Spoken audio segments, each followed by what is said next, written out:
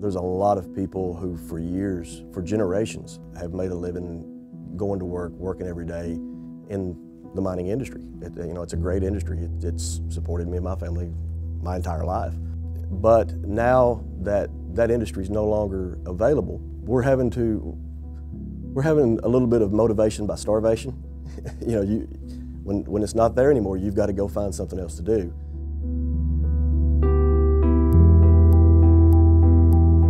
This is Pikeville, Kentucky. For decades, it was the thriving heart of the Appalachian coal industry. But since the early 80s, it's been in steady decline, leaving its residents with fewer and fewer opportunities for good jobs.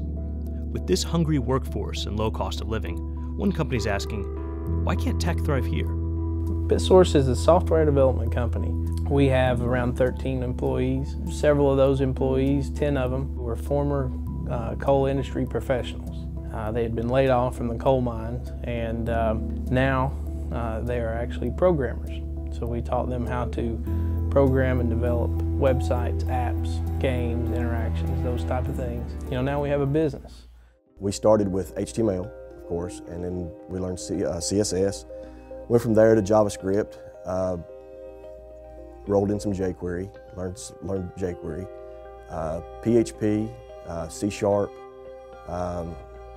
We're doing a little bit of SQL stuff now. Coal's decline has been decades in the making, caused by everything from environmental regulations to replacement by cheap natural gas. As American coal consumption has decreased, the unemployment rate in Kentucky and neighboring West Virginia has hovered above the national average. Not everyone's convinced that coding has a place in the region's economic recovery. You're not going to teach the normal coal miner to code. I don't know how to break this to you. No. But according to Garland, the skills that once made Kentucky coal miners so successful carry over naturally to coding. Being able to begin at the beginning of a problem and find a solution all the way to the end. Because a lot of times in maintenance, like with coding, you're kind of going into the unknown. It's broke, we have an idea of what might be wrong with it, but you have to reason down the path of, okay, well, these are the things that could or could not be happening here. These are the possible solutions, sort through, find the best solution. All of those things kind of correlate with what we do here. In the fall of 2014, we began talks about, okay, could we do this?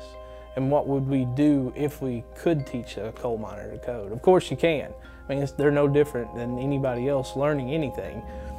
They're just engineers that get dirty. But Hall's company can only do so much in a region devastated by economic downturn.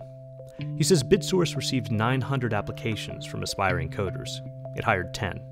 As the coal industry falls, Kentucky looks toward a 21st century resource, broadband. The state's rural broadband coverage is among the worst in the nation, but improvements in recent years have Hall optimistic that tech could thrive in the region.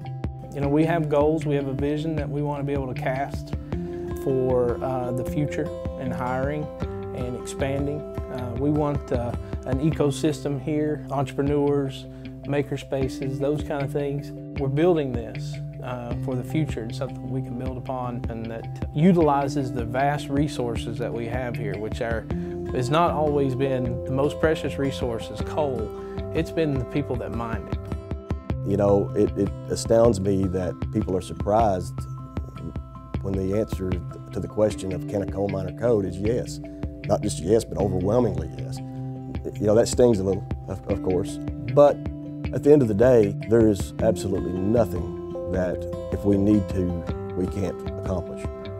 Because the work ethic's there, the intelligence is there, all we need is opportunity.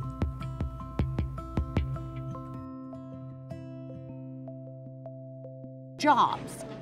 Jobs are a big challenge around here. We do got jobs like the coal mines and some factories all over that do offer decent insurance and health insurance, but it definitely is hard to find work here. My fiance works